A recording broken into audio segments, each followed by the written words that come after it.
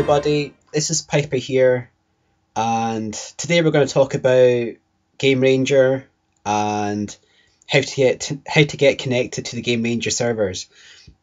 So if you're trying to play Rome Total War, if you're new to the game and you try and play online, you will discover that when you click multiplayer and try and connect, it won't let you. It will just basically time out. And this is because the Gamespy server shut down. It was about June last year.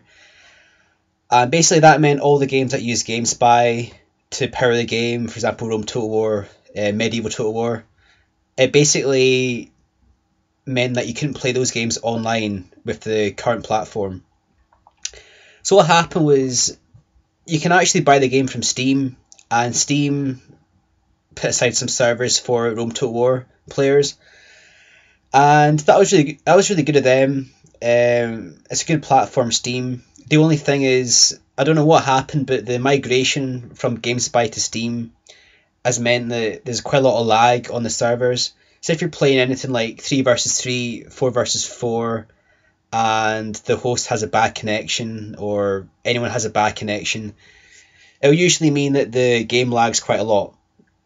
However, GameRanger, that's the alternative way of playing Rome Total War online. You tend to find that because it uses peer-to-peer connection, you have a lot less lag. So even if the host has a poor connection, there'll still be lag, but it's a lot less. And in my opinion, it's a much better way of playing the game online than Steam. So what we're going to do here is we're going to go through how to get connected to the GameRanger, and basically how to get the game loading up properly and how to get it all working properly.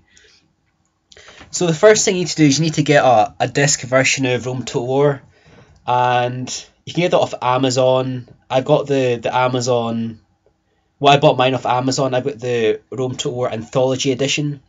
So you get basically all the 3 games, Rome Total War, Barbarian Invasion, and Alexander.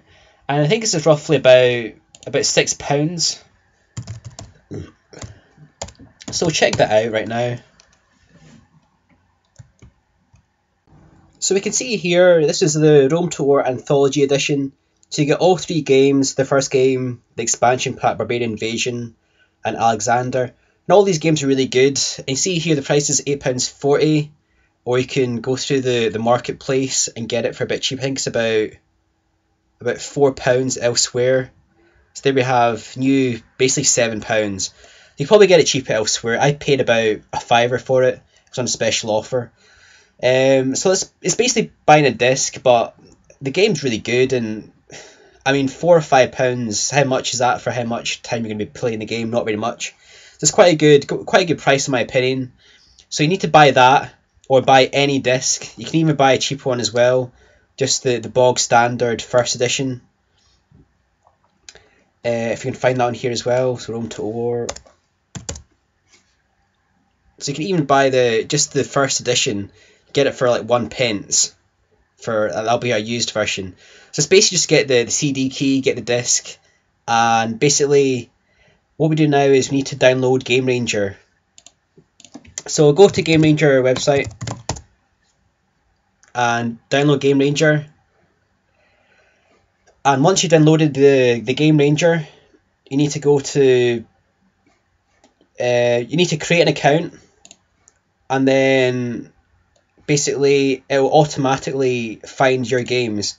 So you've got all games here. This is all the games that GameRanger supports. But we can still look at my games. I only have Rome Total War installed on my computer right now. I do have Steam installed as well, but it's the only game that I have installed out with Steam. So that should automatically detect all the games that you have on your computer. What you might need to do is you might need to go down to options and go down to Rome Total War just to check it's all working. So we have Rome Total War there, and we'll look at browse. So this is where GameRanger loads the game from. I need to find that icon there. So that should be program files times 86 if using Windows 8, Creative Assembly, Rome Total War, Rome Total War. and it's important that it's running this off the actual disk and not the Steam version. So basically, if that says Steam, if that says program files times 86 Steam apps Rome Total War, that'll be trying to run it off the Steam version. You need to run it off the disk version. So that's really, really important you get that right. So basically, we've installed GameRanger. Well, we've basically bought our disk, we've installed GameRanger, and we made sure that the disk is being, the game is being ran off the disk and not the Steam version. So now it's just a case of looking at the games that are available. So you go down to My Games, and these are all the games that you can play. The proper software has been installed. I've got Rome Total War installed.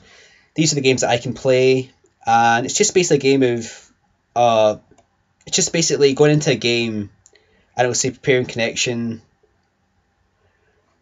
You go into the game, and then here we have Hamilcar Barker, that's the player called. He'll be the host, and he'll choose when the game loads up.